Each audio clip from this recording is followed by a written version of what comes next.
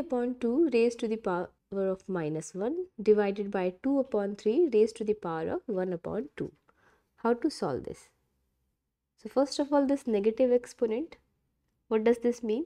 Negative exponent means that we have to write the reciprocal of that number with the positive power of the exponent. So if a is raised to the power of minus 1, we write it as 1 upon a raised to the power of 1. So if a is raised to the power of minus 2, we will write 1 upon a raised to the power of 2. So negative exponent means positive exponent, but the number becomes reciprocal.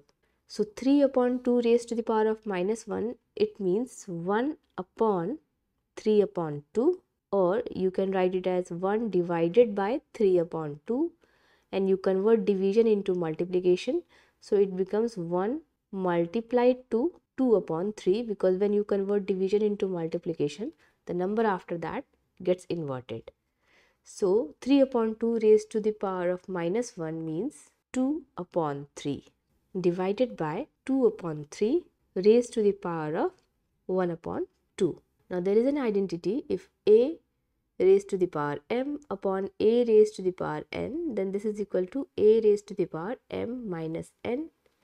So if we consider 2 upon 3 as base here, then this means we can write it as 2 upon 3 raised to the power of 1 minus 1 upon 2, or this is equal to 2 upon 3 raised to the power of 2 minus 1 upon 2, which is equal to 2 upon 3 raised to the power of 1 upon 2, and 1 upon 2 in the power means it is under square root. This means square root of 2 upon square root of 3. Now to rationalize this so that we have a real number, we multiply and divide it by square root of 3. So we have square root of 6 upon 3. This is our answer. Like and subscribe. Thanks for watching.